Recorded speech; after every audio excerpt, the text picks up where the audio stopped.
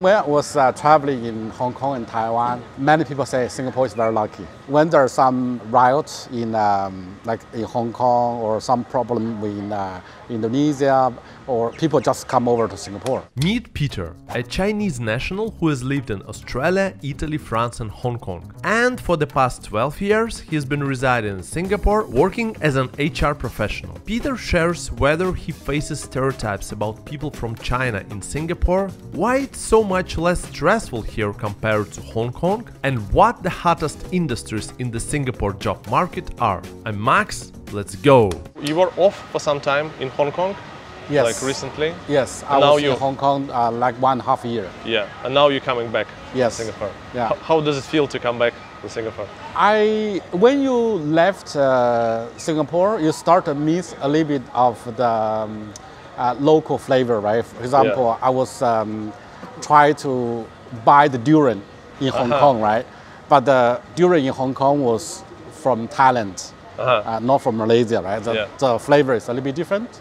And sometimes you are missing like the La Casa or some of this kind of chao guo tiao, right? I get used to have this local kopi tian, right?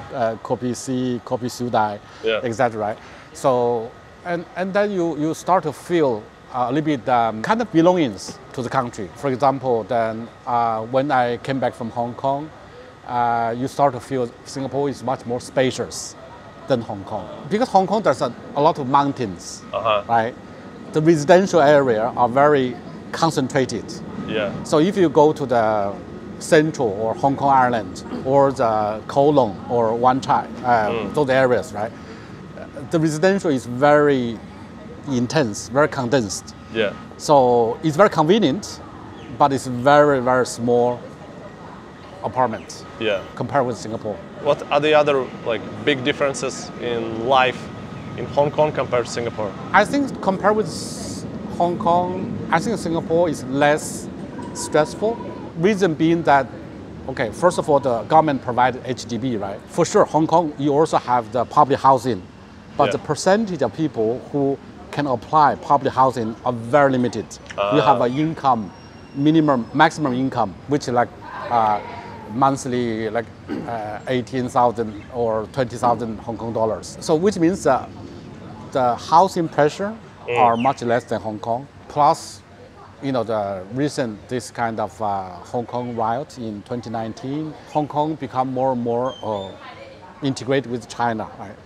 While Singapore, we can maintain a little bit. We are more independent, can deal with US, China, can balance all the stakeholders. And work culture also a little bit different. How's different? Partially probably because of the weather. The weather? I think because when working in Singapore, right, after lunch, right, 3 or 4 p.m., you start to feel hungry. You want to eat something, and you feel tired, right, sometimes. Right, you don't work until 9, 10 p.m. Some people do, but I think it depends on the industry, maybe. Yeah. But generally, yeah, you mean generally, yes. Yeah. So, for example, in the office in Singapore, there always people bring food to the pantry. Yeah. And then you always can eat something, or it's like a tea break, or a Friday lunch together. But in Hong Kong, we don't, because everybody was rushing, dabao, take food to eat in the office, and then they have meeting after meeting. I think it's much more the rhythm, the speed are a little bit faster. Yeah, interesting. Like I have some, let's say, friends coming from, like visiting from Thailand to Singapore. Yeah. And they say, oh, the life pace is so fast in Singapore compared to Thailand. But then, if you go to Hong Kong, it's even like more faster. It's like, Yeah, I think it's Hong Kong get used to this kind of speed because 100 years with British management, right? Yeah. So, and it was a financial center for many years. Yeah. And you know, people get used to working in this speed. So, like the last 5 years, you see like big changes in Hong Kong because of China integration. Yes. It's a different place now compared to, like, say, 10 years ago. Hong Kong, Taiwan, even Singapore, the different generation have different perspective on the, let's say, politics, economy, everything, right? Yeah. I think the young people, the middle class, a lot of middle class for the children education or for better life, they just immigrated to UK or Canada, or some came to Singapore. You mean recently? After 2019. After 2019. Yeah, there's official statistics. Because the population reduced like more than 100,000. 1,000. 100,000. 100,000. And it's mainly expats or also like Hong Kongers, like middle class Hong Kongers? Expats and local Hong Kongers. Local also, I agree. Like, and Singapore is kind of maybe more easier to predict the future. It's like a kind of more stable. So people are here, they feel like, okay, we kind of understand what's going on in Singapore in 5 years, 10 years, 15 years. Yeah. I think that's I think when I was traveling in Hong Kong and Taiwan, many people say Singapore is very lucky. Because when we are in the, let's say, center of the Southeast Asia, right? Yeah. When there's some like riots in like in Hong Kong or some problem in Indonesia, or people just come over to Singapore, right? Right? Yeah. Or expat, they also move. Yeah. You know, for different reasons. So you call Singapore your home now? Yes, because my wife and my son grown up from here. Yeah. And I live here. Right? I've been away from China for like 12 years, right? Yeah. So it's very hard now to define where is your, let's say, you have your, let's say, identity, which is I'm Chinese, ethnicity point of view, right? Mm-hmm. Then you have what passport you hold, right? Then you could hold Chinese passport, American passport, Singapore passport, but that's your choice, right? And then where you live, that's your home, right? Mm. So I call Singapore home because I live here, right? But maybe many years later, you may live in another country. Then you can call another country home, right? So when you are moving around too many places, your attachment to one country is discounted. I can say it this way. Yeah, I think it can be case by case. Let's say you always been staying in one place, in one country, and then you feel like very patriotic about the country. Yeah. But then sometimes you kind of go away, then you live somewhere else, but then you kind of start to appreciate your home country. And then it's like, oh, that's my identity. I'm a person of the world, but still, that's my identity. So you kind of start like thinking through, like reflecting, okay, who am I? You know what I mean? Yeah. There's no perfect country to live in the world. Yeah. Right? But especially now. Especially now, yeah. Geopolitical and safety, everything, right? But everybody agrees that in Singapore you are very safe. The safety is very guaranteed. The kids can go around without too much worry, right? You have the freedom of information, the government is very efficient, and then you have general inclusive culture. So in Singapore, you don't feel that you are like a foreigner. With all of these, I mean, I cannot complain too much. I talked to like few Chinese guests on my channel, and some of them mentioned that there are like some stereotypes about Chinese from China in Singapore. Do you think you can feel it here? For me, I don't feel these stereotypes because, first of all, people always say, oh, when you speak English, they're always trying to figure out where you come from. Oh, you're from Korea or Japan? Or when you speak Mandarin, they know immediately you are from China, right? Yeah. But when you speak English, they just try to figure out where you come from. But then, oh, you sound like not from local because you are not speaking Singlish, right? Yeah. I don't think there's a bad intention, or I don't feel bad because you should have. I'm aware of the stereotypes, but every individual is different, right? So one of the things is that you, as a mainland Chinese, you also can change people's stereotypes. Am I right? So in this regard, just be yourself. And be a good citizen, be a good professional, be a good person. Yeah. Right? So you used to live where? In Paris? I lived in Paris. I lived in Italy, both places, Milan and Paris. Uh-huh. Yeah. How was life there? I think there's a few assumptions in my mind before I go, right? So I was always thinking, because in Asia, we think we are very hardworking, especially Chinese. Always get things done very quickly, very fast. Yeah. I thought the European is not hardworking. that's a wrong stereotype. I see a lot of French people, Italian people work very late. Some work until 9, 8. They come very early. They are very committed on jobs. For sure, they also take a 1 month vacation in August or in July, right? Yeah. But some of the management, they also work. So I think that's one thing I changed my thinking. The other thing is that I always think, oh, in Europe, you're every day in Paris, someone going to protest, right? There's the train stopped because there's a strike. Oh, Lufthansa is on strike. But I always think, oh, this is problems. This is it's always an issue, right? Yeah. To me. But actually, it is an issue, but it always can be resolved. Because when there's a strike on the train, they always have another automatic train or another bus or a way to solve the problems. Yeah. So it's become a kind of a way of living. The people need to express. They have the right to protest. They have the right to stop the streets when they properly inform the police, right? And the police go with them. And then the people always, oh, in Europe it's very dangerous. Even some of my Singaporean friends, they always, I lost my wallet, I lost my bag. Actually, for me, is because you get used to in Singapore, you leave your mobile phone, you leave your wallet, and nobody touch it, right? But for sure, you cannot do that. You cannot blame France or Italy or Europe. Yeah. So you have to change your mindset. Yeah.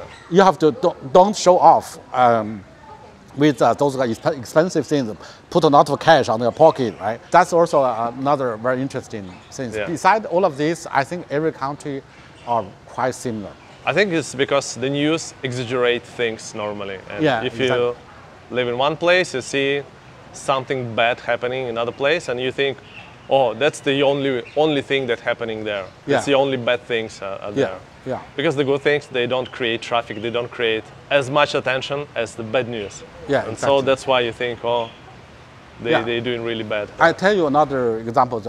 All the French, Italian people all say, oh, the Chinese are so rich because they come to buy Louis Vuitton, Prada, or Cartier, like 10 bags or maybe 15, wait long queue, right? Yeah. But that's not the real China average. There's still like 600 million Chinese people who are living with a monthly income below 1,000 Chinese yuan, right? So how can they afford to buy? So it's only maybe 1% or less than 1% of people who afford to buy those kind of things, right? It's not every Chinese are rich man. That's a stereotype. How's your social circle look like here? I do have a lot of Singaporean friends. So basically, a lot of friends because of colleagues. So you work with colleagues and then you become friends. And then I also have some private hobbies. For example, I was sitting in a choir. I go sing in the Esplanade theaters. So you have a circle of local friends. So I think basically I have 95% are local Singaporeans. And maybe some from China and maybe some expats. You mentioned that you sing in a choir. But your main job is like you in HR for many years, right? Yes. But I saw your YouTube channel, so basically you look very professional, like singing on the stage. No. So it's your hobby, or at some point you switch your career? No, it's my hobby. Yeah. I think the good things in Singapore is that all kinds of hobbies, you can find your network. Because I think the government have this community club, right? They have all different programs like dancing, singing, karaoke, sports, sailing, surfing, everything, photographing. You can always find your social network, right? And you can practice it. A lot of people in Singapore, they like to sing the Italian opera or the French or German or Russian opera as well. In our choir, we do sing the song from Russia as well. German songs, French songs, British songs. There's a lot of activities ongoing. This is where I get to know a lot of local Singaporeans. Through there. What's the age group normally? There are different age groups. There's in the 60s, 70s. We call it, let's say, 建国一代. I don't know how do you call it. And then pioneer generation, okay. And then we have then the mid 40s, 50s. We have the younger generations who are in 30s as well. Yeah. Speaking about the job market now, what's the current trend? Maybe like just a big picture for the industries. I know the tech is struggling now. Yeah. Well, maybe you just give me the perspective, the big picture of what's going on with the job market in Singapore. In Singapore, the fintech is still very hot. Financial market.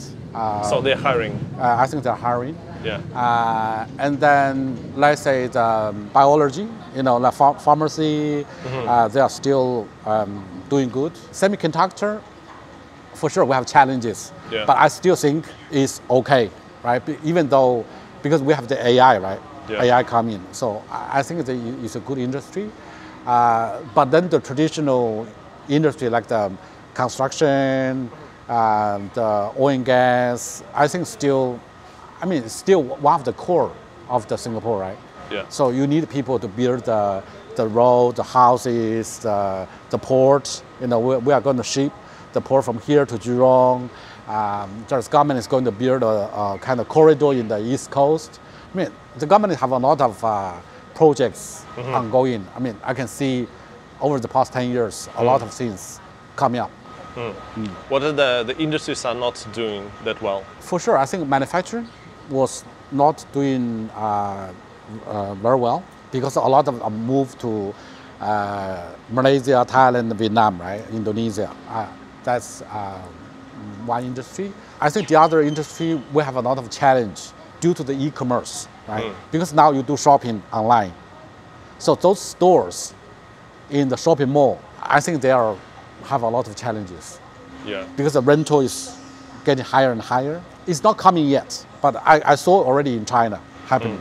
Because a lot of stores have to close because the rental is too high and people's shopping behavior changed. You buy from Lazada, you buy from, let's say, Amazon, right? Yeah. So you don't go to the store, right? People deliver for you. So that's a big threat. Personally, I believe IT industry is up and down. Now it's because during COVID, everybody was buying computer, buying everything, so it's booming, including the video calls, right? The IT industry was doing very well, but now it's just going down, right?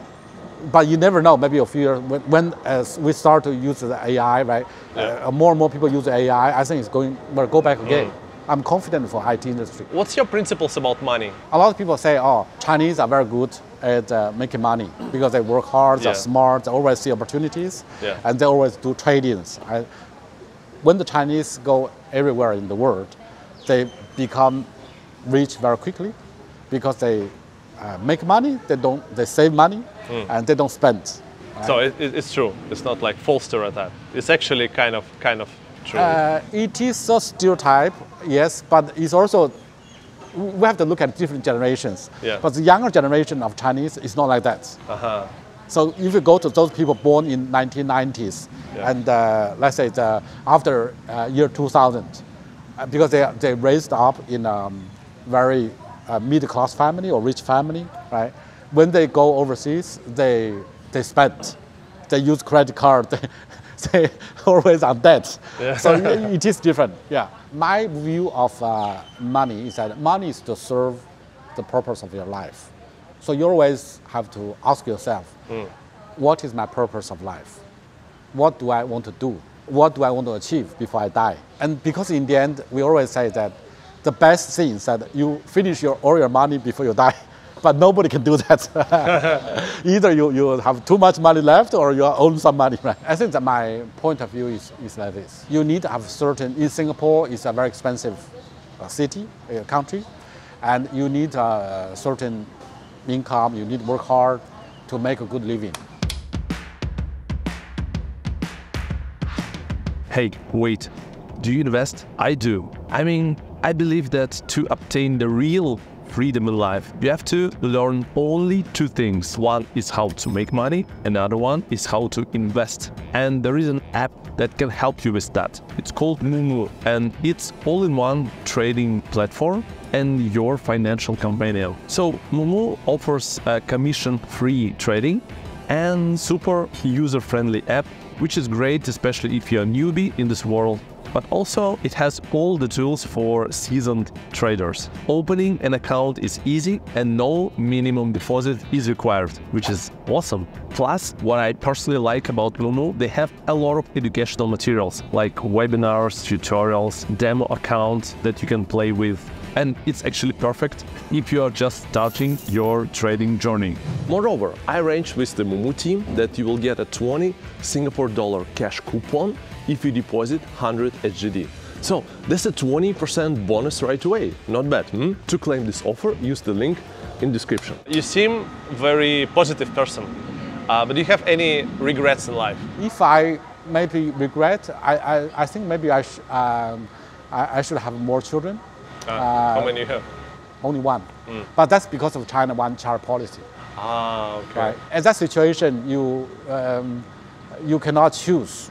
Yeah. You can choose to have two, but you have a lot of other problems at that time. Yeah, when I was young, I want to go to the music school, but you could do that, and then you go to other school, universities, you learn other things. Maybe your life could be very different, right? Maybe I could be a professional musician, right? I cannot say regret. It's just different options in life. Yeah, and it's like you never know what would happen, if you take this path. Yeah. There is a movie, I don't remember how it's called, but it was like, what if the life kind of split into two? Yeah. And say there was a girl, so I think she saw like the boy that she liked, and then there are two realities. One, she was in the metro, in like an MRT, in the carriage, and then the door shut. And so she never see this boy again. And then another reality, she was able to like live off the train. Yeah. And like they start dating. So it's like two lives. At the end, actually, they kind of, these two split lives, they get together, like the same outcome. Yeah. But that's interesting to discuss, like these small things, they can lead you to very different, like eventual results in life. Yeah. You see? I think the aspiration and motivation is very important. There's always opportunities if you are really want to go for that. But another people just say, okay, I'm happy with whatever I have. I don't want to have, let's say, risk. I don't want to travel in a dangerous place. I don't want to work extra hours. I don't want to do this, do that, right? So it's your option, your choice, right? But if you have a right motivation and right aspiration, and you go for it, you are sooner or later will be there. I believe. For sure, there's difficulties, there's obstacles you have to overcome, right? Yeah. But I always believe this is very important. I think for our generation, let's say X generation, right? When I was born in China, China was very poor, right? I can see the poor side of China and the hardship of life.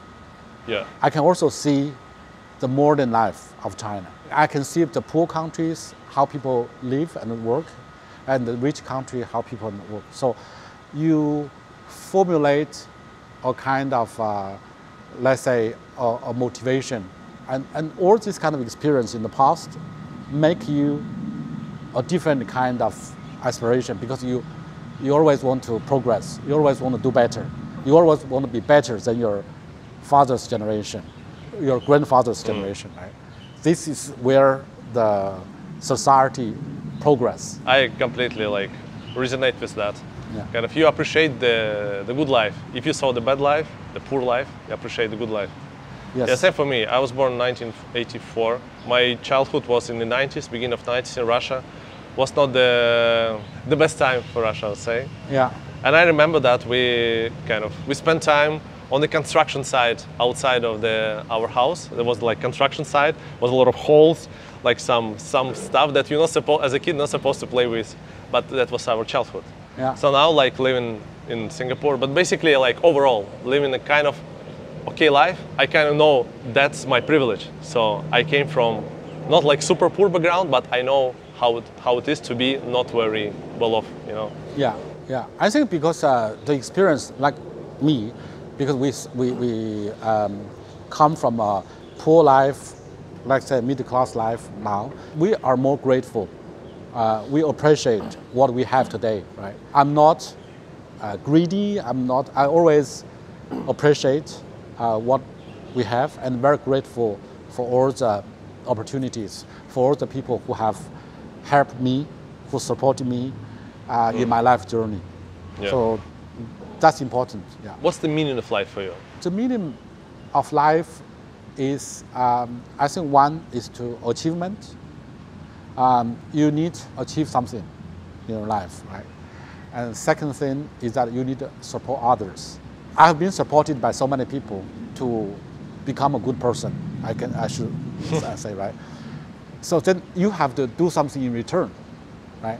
You need to support others who need help. This kind of giving and let's reward back to the society. It's basically the principle of the human life. I'm not a Christian or Catholic, right? But I think that God do exist. Yeah.